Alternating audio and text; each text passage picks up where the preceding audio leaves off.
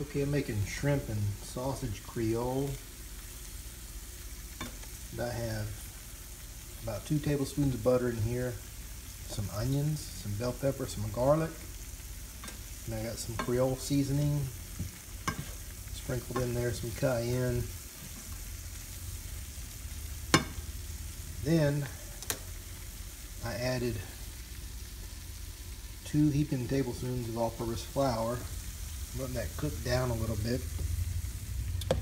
And in this pot I have the shrimp shells, and I'm making the stock. So that's been boiling a few minutes.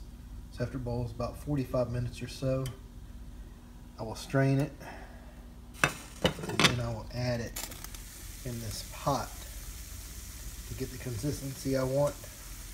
And then once that's done, I'll add the shrimp in there. And the shrimp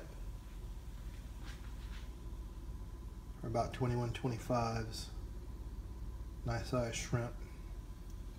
I'm going to serve that over rice. Okay, I'm getting the shrimp stock. Getting ready to put it in the dish. Okay, now we're ready to add the shrimp stock.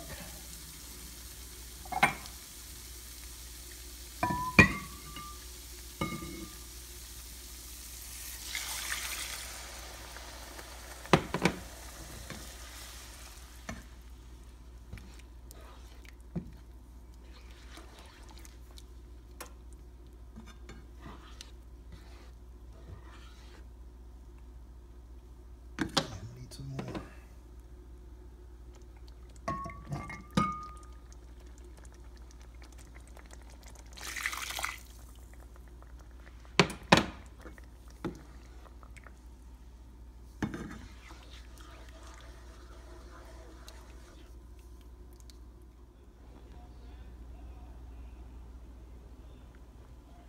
Just put the shrimp in, let it get hot, it's done.